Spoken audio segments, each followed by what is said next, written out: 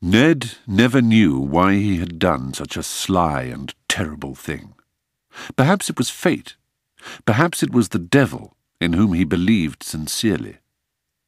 He had slipped the book from Ashley Barson Garland's bag, dropped it onto his knees, and opened the first page before he was even aware of what he was doing.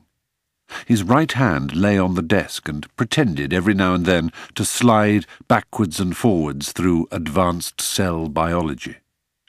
Lowering his eyes to his lap, he began to read. It was a diary. He did not know what else he had imagined it might be. It looked at least 4 years old.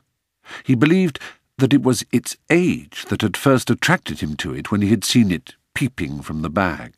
He had seen Ashley carry this book with him everywhere, and that had intrigued him. Nonetheless, it was very strange that he should have done such a thing. Ned did not like to think of himself as the kind of person who was interested in other people's diaries. It was difficult to read, not the handwriting, which was very small but clear and strong. Barson Garland's style was, how should one put it, opaque. Yes, that was an intellectual's word. The style was opaque.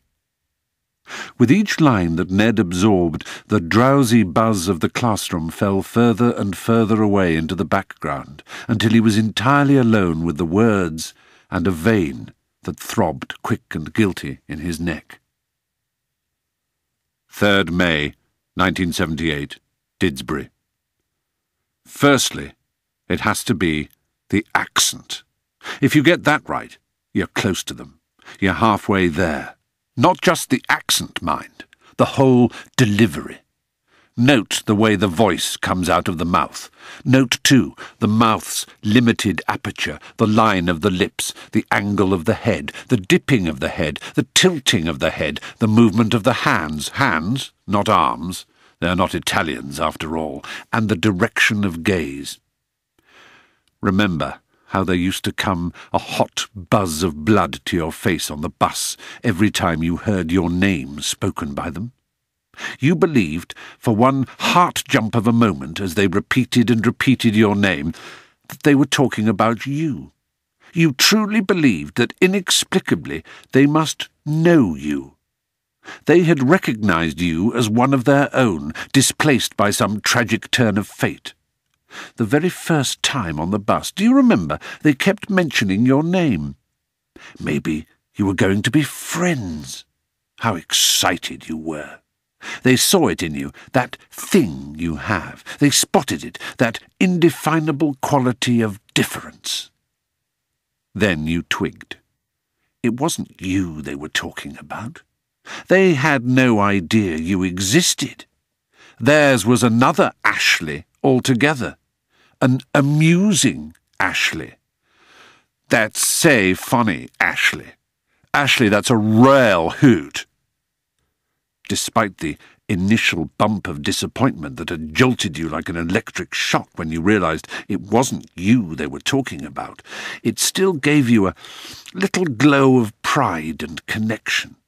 Made you walk with a bit of a swing for a day or two, didn't it? Maybe your name, the name you hated so much, the name that shamed you, that you had believed to be so middle class, maybe if one of them shared it with you, maybe it was an all-right name after all. Could it be that Ashley was, in fact, upper middle class, or even, you never know, aristocratic? Which one of them was Ashley, though? It was absurd, but you caught the name bandied so often that for a shining day or two you wondered whether they could all be Ashleys. Then you considered the possibility that Ashley might be a general name they used for friend, their counterpart of the ugly mate that you heard every day in your concrete playground just streets away from their stone quadrangle. But then you twigged again. There was no Ashley. Ashley did not exist. There was only an actually.